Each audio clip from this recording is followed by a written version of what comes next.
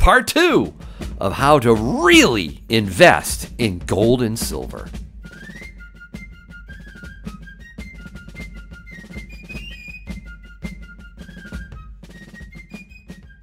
Hey everybody, thank you so much for watching Yankee Stacking. I really hope you watched part 1 of my video. If you didn't, it's going to be right up there. Check it out. In fact, I would stop this video, go back and watch that one before you watch this one, okay? But thank you for joining. I'm so glad to have you here. I've been so jacked to do this video for you. And last time I started to make the case for at least some investment in gold and silver mining stocks, especially, you know, in your 401k for retirement. Make sure, I should probably give you another quick little disclaimer. I'm not a professional financial advisor. Please be very, very careful. This is just for fun, and I hope you get something out of this. All right, do your own research. As you might know, gold is up 50% over the past 4 years. But did you know that gold stocks have beaten the S&P 500 during those 4 years? I didn't until I started researching it. And did you know that gold stocks beat the S&P last year in 2019? And they beat it in 2018? And the last time gold was on the move while gold stocks kind of languished a bit, like this chart shows, was back in January 2000. Some of you millennials might not recognize that time from an investing standpoint, January 2000, but that was the bottom of the gold bear market and the absolute top of the NASDAQ bubble, okay? So this is a great contrarian indicator, folks, and I'm a contrarian investor. I think we're poised to take off soon with precious metals mining stocks. So I ended the last video. I said I would show you how major and junior mining stocks can make you 2 times or 3 times or 5 times or whatever, a lot more for your investment. And I'm going to show you that right now. Let's just say that gold is $1,600 an ounce. I think right now, as of recording this video, it's over that. I don't know, $1,640 some dollars, whatever. So let's say it's let's say it's $1,600 an ounce. Okay, and let's also say that a gold mining company can effectively mine their gold at a cost of $1,400 per ounce. Okay, so $1,600 an ounce for gold spot price and $1,400 that a mining company can effectively pull the gold out of the ground. You know, so that's their what we called the all-in sustaining costs, or AISC, per ounce. So the purpose of this admittedly simplistic example, this mining company makes $200 per ounce in profit at current prices. All right. Now, if gold drops to $1,400 an ounce, this company's profits, that's it. They're gone. All right. They don't make any profit. That's when it can get dicey, folks, for those juniors. That's when they can go belly up quite easily. All right.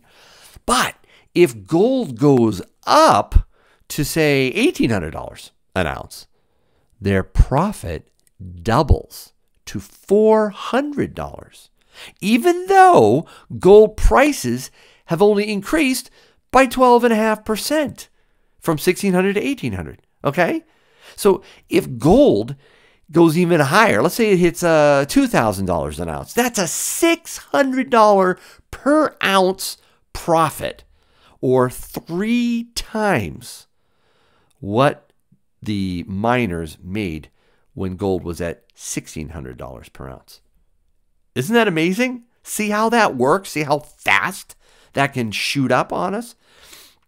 And just in case you think that $2,000 an ounce is just not realistic, I just read an article that showed a Citicorp analyst calling for $2,000 an ounce in just 1 to 2 years. All right, so that's a big bank calling for that, and I think it's quite likely we'll see that in a couple of years. So just imagine a 3 times return on investment in your 401k. Okay.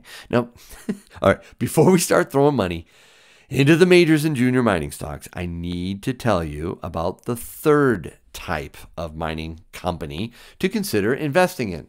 This final category of mining stocks is where I want my money in right now. Okay, not all of it, of course, just $10,000 I'm going to invest. And it is royalty streaming companies. So rather than operating mines themselves, like the majors and the juniors, royalty streaming companies finance the mines, okay? They provide the cash up front to develop the mine. They're the bank, if you will, for the mining companies. And in exchange for this financing, they get a piece of the action once a mine becomes operational. You know, either they get a percentage of the mining output, or they can buy a certain amount of gold and silver from the mines, way below market prices. It's a super sweet deal for these guys, all right?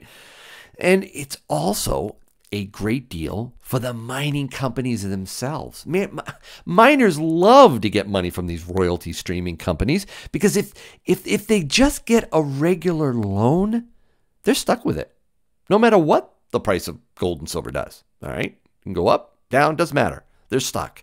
But by getting money in exchange for a royalty streaming deal, their debt is tied to the price of the metal they're mining.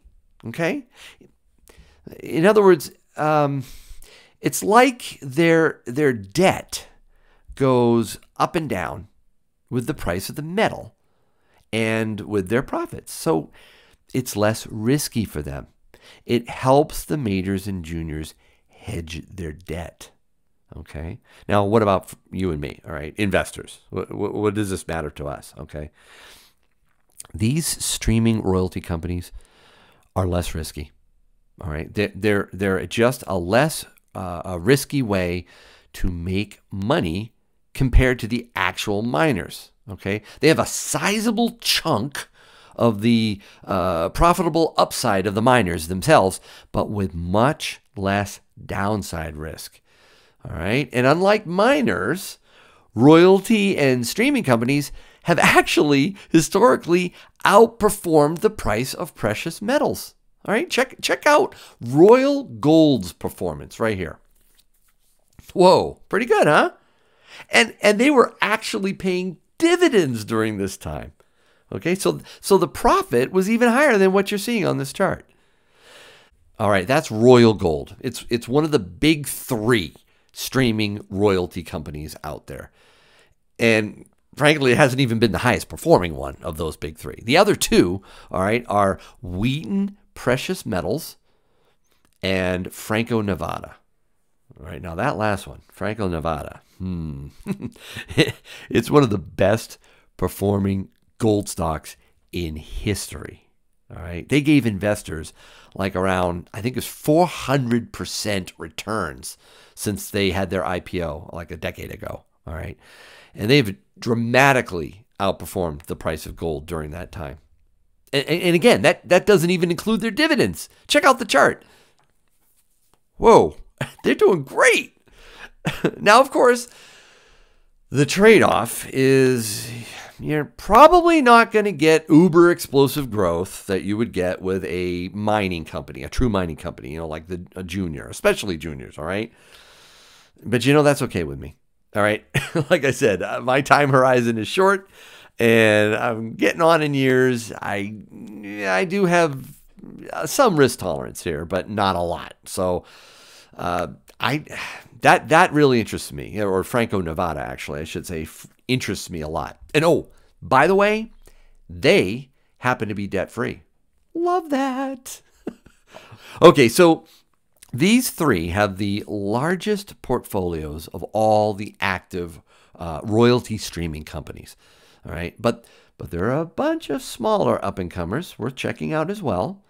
There's a Cisco Gold Royalties, Sandstorm Gold, Metalla Royalty and Streaming, and Mavericks Metals. All right, these are quite a bit younger and have more money lent out to mining companies that are under development. Okay, so they're obviously a bit riskier. Not as risky as juniors most of the time, but definitely not as safe as the big ones like Franco-Nevada. However, if their investments work out, these small ones, their potential upside is huge. Okay, of the 4 of those little ones, those little streaming royalty companies that I mentioned, I like Sandstorm Gold the best. Also debt-free. A big plus for me, as I mentioned before. Sandstorm holds a huge stake in the Hot Maiden Gold Development Project in Turkey. This development project is expected to be one of the most profitable gold mines in the world when it goes into production, I think sometime in 2022. And even if you assume that gold prices stay flat, all right, they don't go up, just flat. Trump gets reelected, the dollar stays strong, the faux economy stays on life support with regular Fed injections, whatever. Even if the gold price doesn't rise, the Hot Maiden mine is expected to nearly double Sandstorm's cash flows when it comes online. Double. Wow. That sounds really good to me. Now, of course, there's some risk, obviously, with Sandstorm. They're very concentrated in this Turkish mine, all right? So, depending on how this operation goes, we're most likely going to see some exaggerated impact, right? Either positive or negative on Sandstorm stock. So, remember that, all right? It's all about risk and reward, people. So let's talk about an investment strategy, okay, with mining stocks. I talked to SoCal Silver, that gentleman in our community that I really learned a lot from. He's someone far more educated with mining stocks than I am. And he believes that very soon we may hear stockbrokers or analysts just completely trumpeting gold mining stocks. Ooh, it'll be the hottest thing, right? It's going to be a race into these stocks because all the shows, television shows, all the financial shows are going to be saying, "Oh my word, these are hot, get in," and that's going to cause a shift. People are going to say, "I'm going to sell these stocks and get into gold mining stocks or gold and silver mining stocks," and where the herd will probably go is into gold and mining stock ETFs. All right. ETFs. That's where they're first going to go, or so does SoCal Silver think. And the 2 most popular are GDX and GDXJ. The first index is primarily about majors, and the second juniors, hence the J. Okay, that's how you can remember it. And what SoCal Silver's strategy is, as he tells me, is that when he sees the ETFs start to pop, okay, when people are shifting their investments in their IRAs, 401ks, wherever, into these gold mining ETFs, he plans on selling his majors and buying into the juniors in order to get in on that price pop. All right. He'll do this when it hits some price target that he has set for himself. All right. Which is a good idea to do. So with that strategy, he might even be able to exchange like 2 majors with 6 or more juniors. All right. Sell out of the majors as it starts to go and jump into the juniors. All right. Get ahead of the explosive rise in price. With that strategy, he's hoping for a 10-bagger, a 10 times his investment in a relatively short period of time. That would be amazing. Of course, it's predicated largely on a rise in the price of gold and silver, something that, again, I strongly believe we're going to see in a few years. Now, at this point, I just feel compelled to say again, be careful.